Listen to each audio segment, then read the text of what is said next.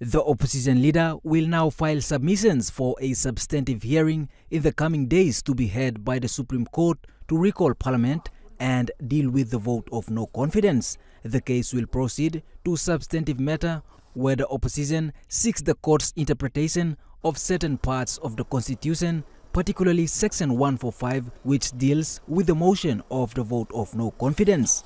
Minister for Justice and Attorney General Pilar Niningi commented after the Supreme Court's decision, stating, "Let the rule of law prevail."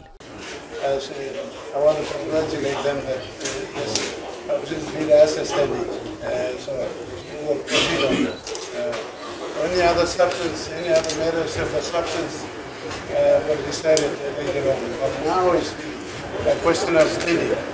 So opposition leader has to be granted a standing.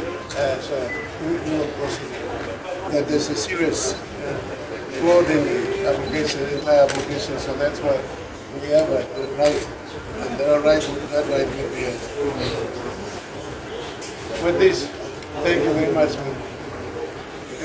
People are public, everybody come around. We allow the rule of law to take its normal course. This is the right way to do it. Opposition leader Douglas Tomuriesa said the decision is for the good of the country. Very clearly that I have standing to bring the VONC application to the Supreme Court, and I'm not a mere busybody.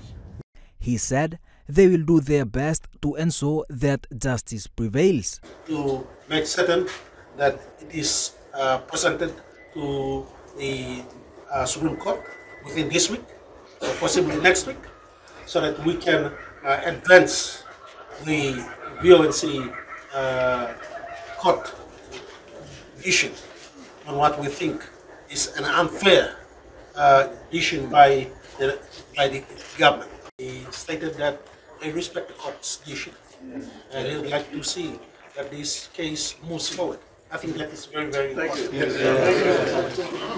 And so I call upon the people of Papua New Guinea one more time that we, the opposition, stand with you in your struggles, in our struggles. This country needs a decision to be made quickly for the benefit of the people of Papua New Guinea and for leadership in this country to be respected. Directions hearing on the opposition filed Supreme Court reference on the vote of no confidence will be heard on Monday, July 1st, 2024 at Waigani Supreme Court. James Guken, National EMTV News.